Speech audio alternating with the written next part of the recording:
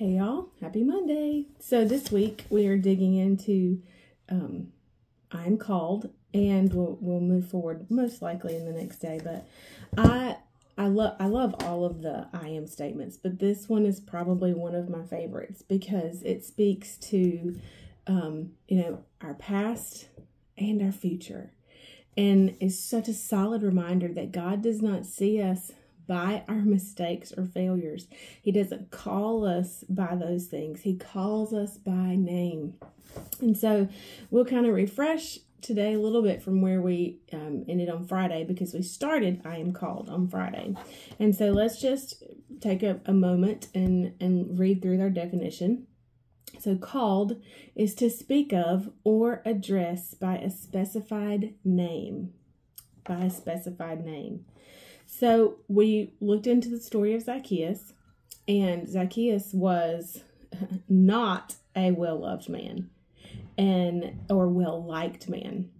He was a tax collector who, in that time period, they were cheats and they could collect taxes. So whatever belonged to the government at that time, they gave to the government, but they could impose whatever tax they wanted to.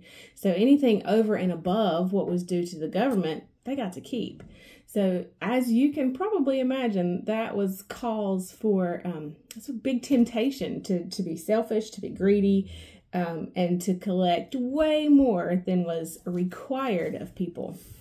So Zacchaeus was not a upright standing community man. And so because of that, he had heard about Jesus. He had heard all of the things that Jesus had done. He had heard the way that Jesus loved people. And, he just wanted to see Jesus. So he climbs up in that tree. He can see Jesus coming, but he's out of the way. He's not, in the crowd of people. And Jesus says, he stops, he looks up and says, "Hey, Zacchaeus, I'm going to your house today." And Jesus goes to Zacchaeus' house, right? But he doesn't call him, "Hey, tax collector," or "Hey, sinner." He doesn't call him by his reputation, his occupation, or mistakes. Jesus called him by his name, Zacchaeus. And who was Zacchaeus? Zacchaeus was an Israelite, one of God's chosen people. He was valuable and known. And that is the same way he calls to us.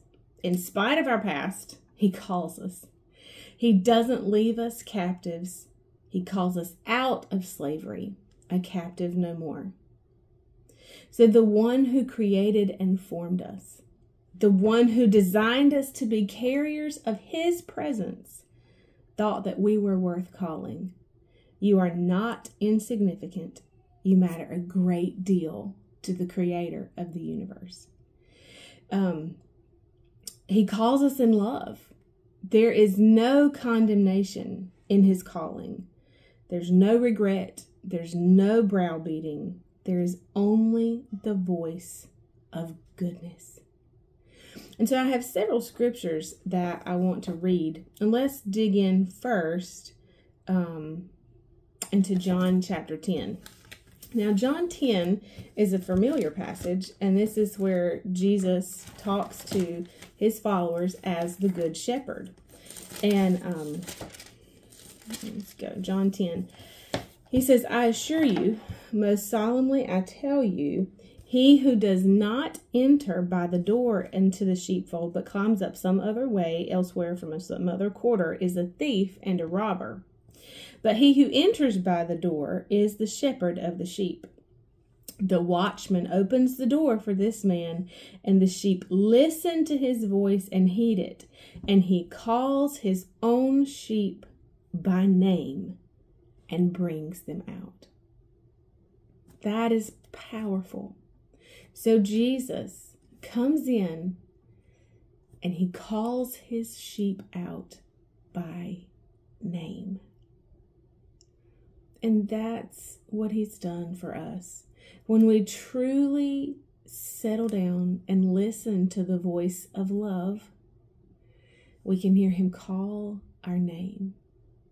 He calls our name one by one. It's just like, he left the 99 to find the one.